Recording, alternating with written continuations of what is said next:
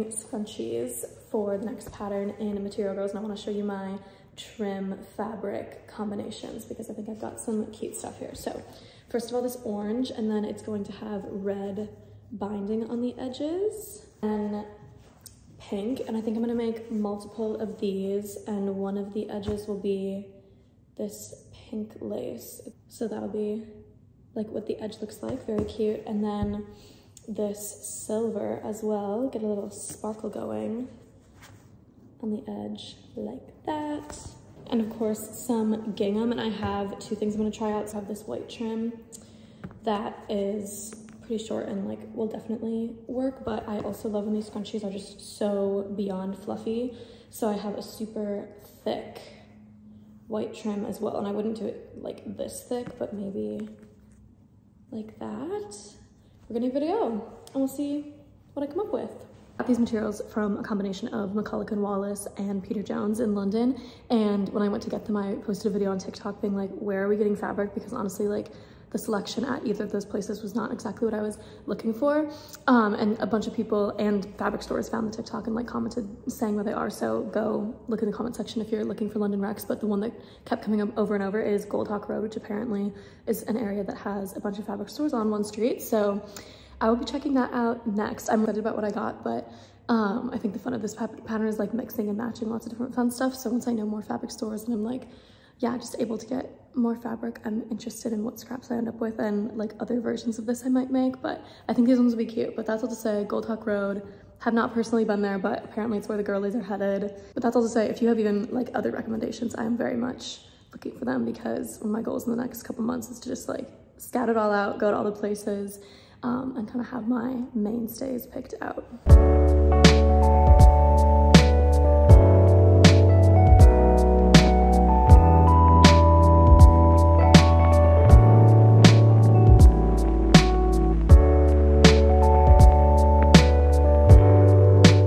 Scrunchies have awoken something in me. Like, I don't know how I'm gonna go out without one now. Let me show you the ones that I've made. So I have this white one, which is actually, I think I showed you in the past clip, that trim that was just really wide. Instead of doing a piece of fabric and a piece of trim, I used just the trim and folded it over itself and made this.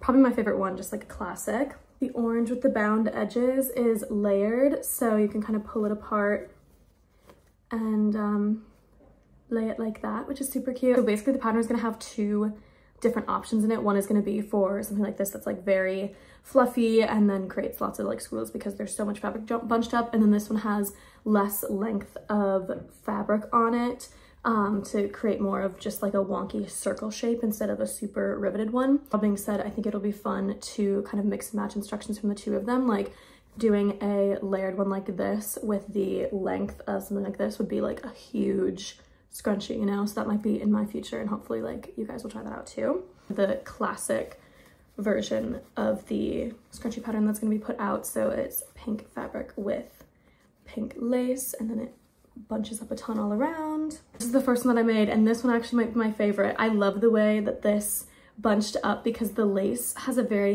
thick border on it, so it can't totally scrunch up. It's like it's not as flexible, it like can't scrunch up as much.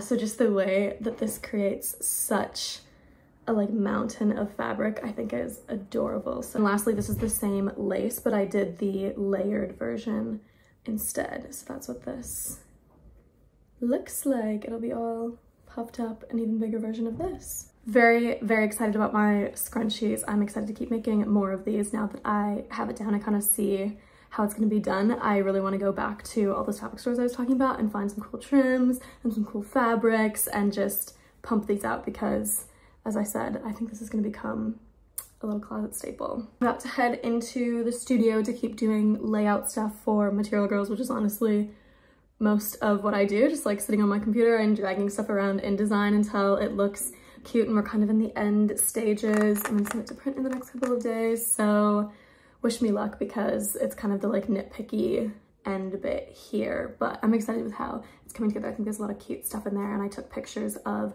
all the patterns yesterday, and seeing those laid out, I think just really helps me start to see the vibe of the magazine and feel like I'm ready to push through to the end. Tonight I'm going to an art exhibit with some friends, the Cute exhibition at Somerset House, which I don't know a ton about, but I know there's like a Hello Kitty cafe associated with it.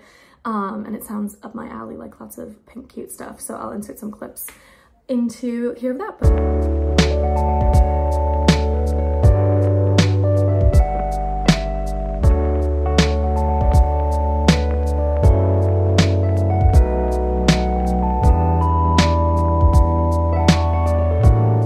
Past couple weeks I've been reading Where Next by Claire Press, which is all about the future of fashion. In every chapter she interviews different designers and brands about what they think the future of fashion is going to look like, and it's a bunch of cool people who are doing things like harvesting biological ingredients to turn into materials or color, people who are closing circular economies or planning sustainable fashion weeks. There are a lot of cool things happening out there, so it's a very hopeful book that covers a breadth of topics. Each chapter has a different theme. It'll be like the future of fashion is digital, the future of fashion is local, the future of fashion is shared, and it'll go into different aspects of what that might look like. So the shared one was like, here's some cool ways that people are renting out their clothes. The local one was my favorite because they referenced some knitters in Australia who are trying to take the entire material production process and like creation of a sweater process into their own hands. They have their own sheep, they get their wool from the sheep, they dye it themselves, they knit the sweaters. So they're really involved in every part of the production process, which is obviously not accessible or like expected of all of us, but they had a really interesting statistic in there about Australia. Do not quote me exactly, but the gist of it was that in the year 1960, 97% of all clothing in Australia was made in Australia, 3% was from other parts of the world, and now, this was written like 2020, 2021, 3% is made in Australia and 97% is made in other parts of the world and imported. Just in the past like 60 years, that I thought was such a stark statistic about the level of further industrialization and commercialization that we're experiencing. And that's a huge stressor on the climate as well, is just transporting all these things around. It's not just about the water footprint of making the slab of cotton that you're using. It's about like how enormously bigger the carbon footprint gets when we need to have something made in China and then get it to the US in 2 days. Like, I don't talk about sustainability that often is because it gets mean. It gets mean online, especially, I hate to say it, in the fiber arts community about sustainability, which is too bad because I really feel like fiber artists could be a community that really compassionately finds ways to talk about this with the broader world, about slow fashion, about fashion consumerism. And more often than not, I see it becoming just like people shaming individual consumer choices and telling people that they're making a bad decision. And I don't think that's kind. I don't think that's a healthy way to go about getting people to care about sustainability. And that's something that the author talks about in the first chapter, is we can talk about, you know, we have all these things available to have robots in factories and blah, blah, blah, but all of that doesn't really matter unless people care enough about this, want to invest in these solutions. We have to talk kindly with one another in order to build community coalition and actually build any sort of climate movement. And I unfortunately don't see that super often in the fiber arts community. I see people pointing fingers and playing the holier than thou game. It was making me quite sad and like upset reading this book, thinking about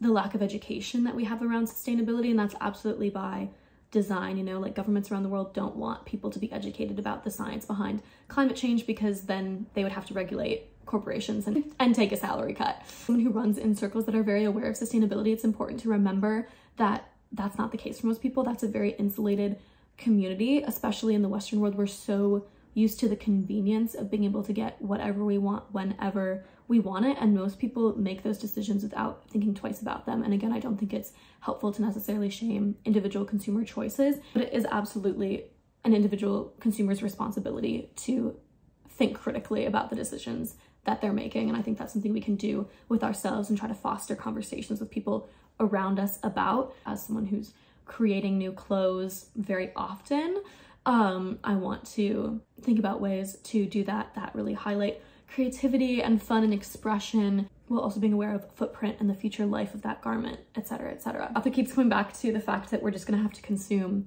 less. Like, we are gonna have to question our relationship to consumption. We're gonna need to make less, and that's whether you're buying more expensive, sustainable clothing or fast fashion. Like, you just need to bring less stuff into the world. And when we do so, we need to not just think about, did it get to me in a sustainable way, but is it going to leave me in a sustainable way too? Am I going to be able to use this piece for a long time?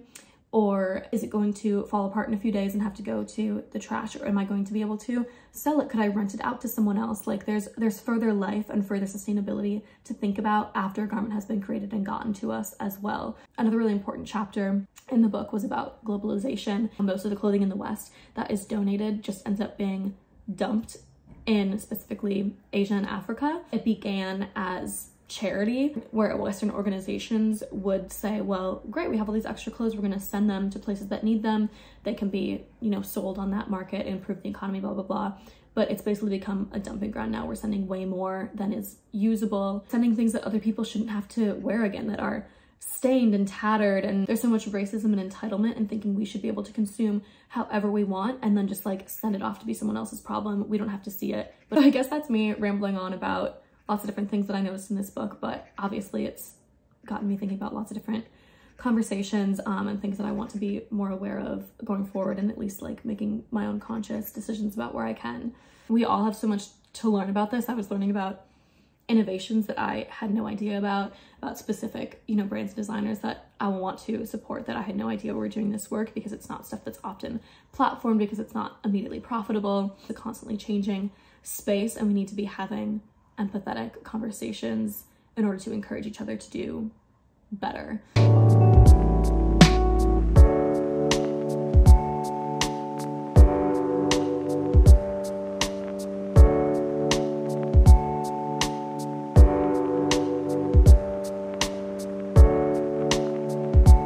Material Grrrlz Club Day. It's February 10th, so since Valentine's Day is coming up, today is going to be a V-Day themed club, which is so exciting. It's my favorite holiday. I think it's like, I mean, it's just a very Material Grrrl aesthetic, isn't it? Everyone's gonna bring their projects, and we're making little Valentine's goodie bags, like little bags people can decorate with glitter and stickers and markers and stuff, plus little Valentine's Day zines. Here, I'll show you one.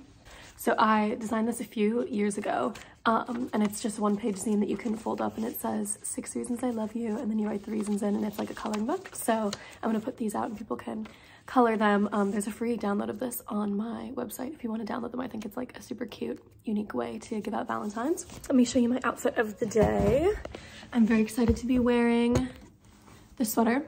This is the No Body sweater by Josephine Dyring, which I finished a while ago, and I think I mentioned was hoping to wear some parachute pants with. Ordered some, the minted order got canceled. Found another pair that I think is even better. Minted order did not get canceled. Here they are. These are Hoka Hoparas. I get asked about these shoes a lot. They're like super comfortable and tactical, practical, and pink. And then this little scrunchie I made out of a big piece of lace. I believe by the time you see this, it will be out as a free pattern in Material Grrrlz.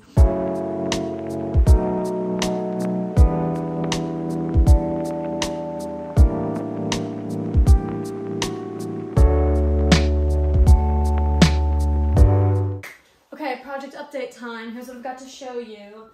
I finished a full panel on my knitting Kiki heart sweater. This is going really well. I think in the last video I was saying how proud I was of myself for figuring out the brioche stitch, and look at me now, rows and rows and rows of brioche stitch. I like this color work too because it's simple enough that it's kind of just a fun little extra thing to do every few rows, but it's not so much that you're getting things tangled and it's like hard and confusing. So big fan. This is the front part of that. And then I've just started the bottom parts. I have the ribbing and a few rows of brioche going on that. It's going quite slowly, mostly because I haven't picked it up in like a week. I'm in the home stretches of Material Grrrlz stuff, so I'm just spending all my extra time dragging around things to like lay out the magazine that I want to, which is certainly fun, but I do miss just like sitting and relaxing with the project. And this one has actually become quite relaxing. I get what people are saying about brioche being relaxing, so I'm joining the club, you guys. Okay, and this is like barely an update because you cannot tell what this is at all, but I started the Prima pullover by Starcross Knits, and this red is not a part of it. That's from doing the provisional cast on, another new skill. I never had a pattern that like called for it. I feel like it's pretty rare, but it's pretty nice. It's like you use your crochet hook over the knitting needle. Quite relaxing, big fan. I really like doing it. You eventually pull out this cast on and then it'll have live stitches instead of a cast on edge that you can pick up to keep knitting. So since this is an off the shoulder top, it's my understanding that what will happen later is I'll make the body and the sleeves, and then I'll come back, take this off, put the live stitches on my needles, and start knitting a flap that goes over the bust. So obviously far away from doing that. I've just done the cast on in like 2 or 3 rows, so it'll be a while, but so far quite fun. And I'm loving the yarn, which is Barocco vintage, very soft, very nice to work with. Oh, and also new needles. These are Knit Pro needles, not sponsored. I've never used them before, but they were what was available when I needed this new size of needles for this pattern when I went to Peter Jones. And honestly, I really like them. They're nice and smooth, like a little smoother than the other bamboo ones that I have. I don't know if they have some sort of like coating on them or what, and cute little colors. So trying lots of new things. I think that's all I've got for project stuff. I've been finishing up, like you saw, the scrunchies. There are also going to be knitting and crochet patterns in Material Grrrlz. Hopefully I start having a little more time after this release to just hang out and knit, because I'm excited about all these projects.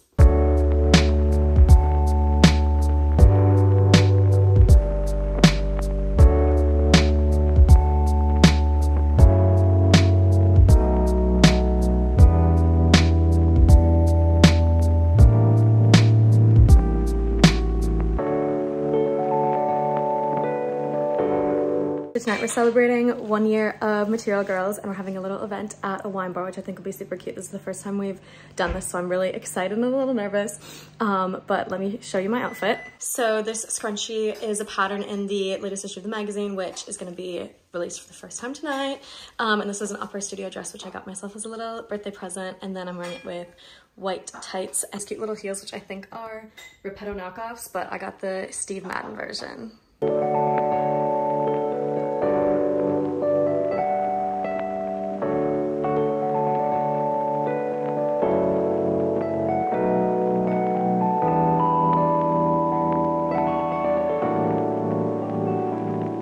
Wine bar event was a few days ago, and I'm honestly still geeked. It was making me feel kind of like sappy and reflective about just the past year of Material Grrrlz and how special it's been. I think, especially as someone who's like not from the UK, it was really hard for me to build a community when you came here. I mean, I'm sure that's the case when you move to any new city, but this was like my first experience with that. Yeah, just like looking around the tables and seeing so many like lovely, kind people that I didn't know a year ago, and now that I get to connect with through creativity and just like supporting each other and sharing our skills and being interested in fiber art. Like, it's such a niche, amazing little community. So I was feeling very proud and just happy, and yeah, reflecting on like, you know, a year ago I was trying to put out the first issue of Material Grrrlz and I didn't know where I could print it, and I was like crying to Grace, thinking like, are people even gonna get this? Are they gonna like it? Like, is this something I can actually bring to fruition? And it is. Like, I just put out the 7th issue and got to have a wine bar event in central London to celebrate it with so many lovely, talented people. So life is good. Feeling very thankful for that. Thankful for the Material Grrrlz community. Very excited for what's to come next. I was brewing up some ideas for further fun events. Stay tuned for that. But I wanted to show you the Material Grrrlz issue because this is out now, and I'll give you a little tour inside.